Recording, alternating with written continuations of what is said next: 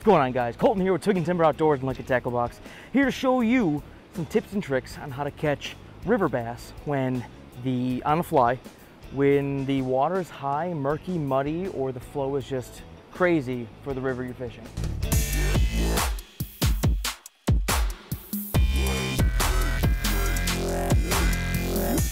So one of the things I want to talk about is I like to use a 7-weight or an 8-weight fast action rod typically.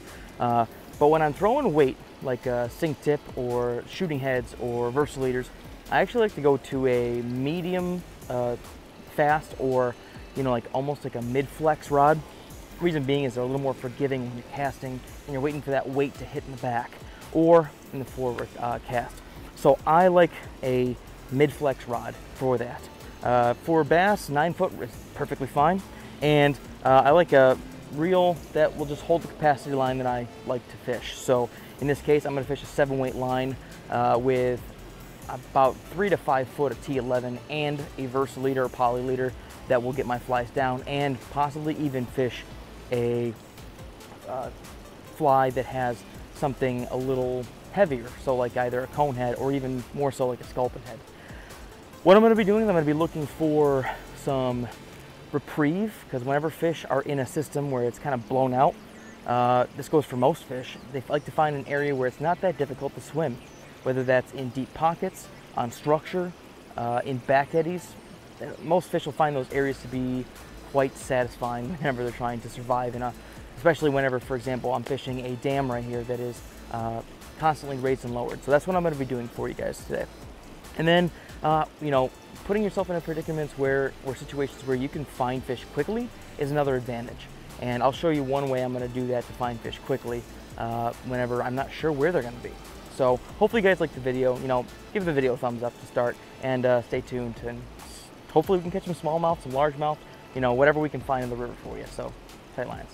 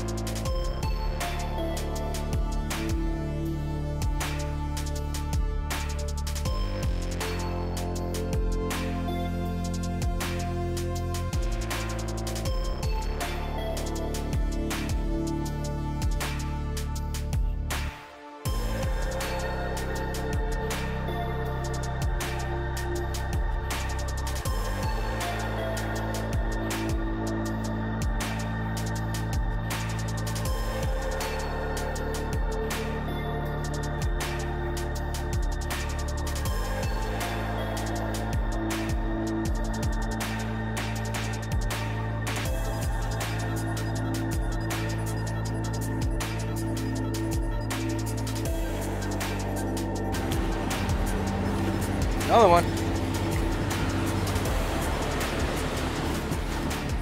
Now in murky water like this, a lot of guys like to throw chartreuse. I personally like to throw like a black and a red. Black and red together with a little bit of flash in there. Customize it if you'd like, but that usually gets it done for me. The water's kind of like a greenish stain, not quite chocolate milk, but water clarity for me is kind of on the low end. But for the fish, they can see fairly well. So I'm going to be fishing a black and red to start, and hopefully that does the trick for us on some fish. So as we said earlier, we're sitting here right off the main channel current, it's kind of heavy, and there's some rock drop-offs and shelves. Now what we're going to be doing from there is casting our flies past those shelves and maybe letting them fall over, stripping them over those and the rocks, and we'll probably find a fish somewhere along here right before the riffle. Oh, there we go.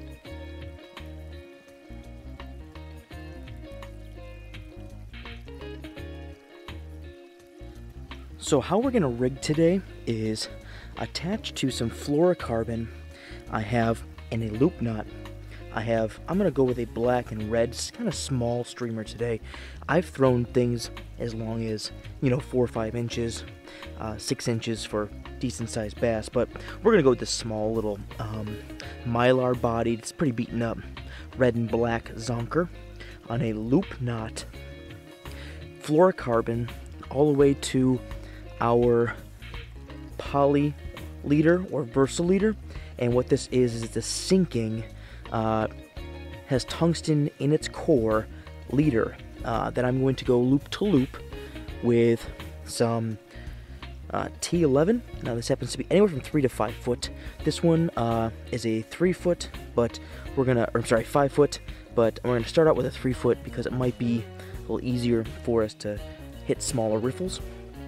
We also have a loop to loop to our the sinking end of our intermediate line, and all that's being thrown on our 7 weight.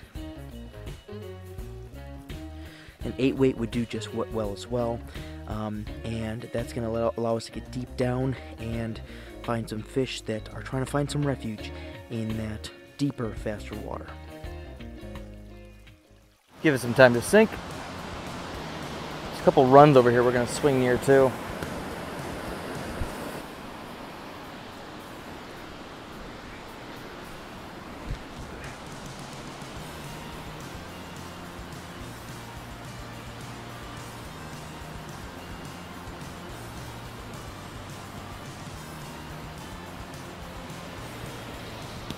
Yeah, there we go.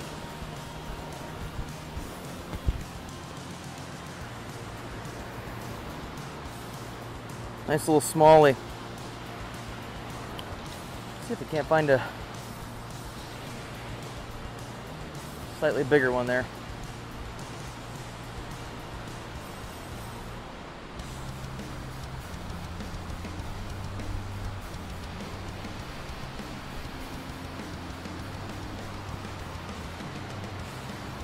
Oh, there's another one.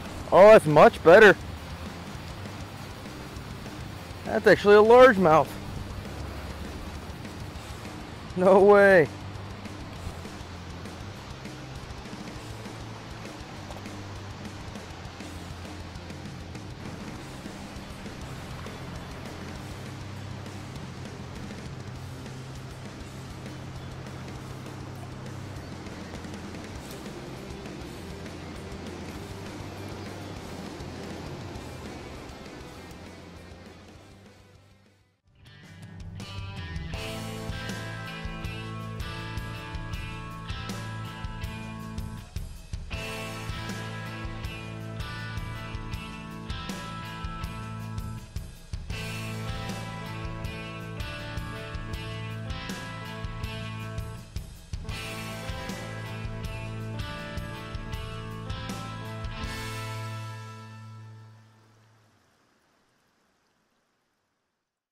Hopefully you guys liked the video. If you did, give it a thumbs up. Subscribe to the channel.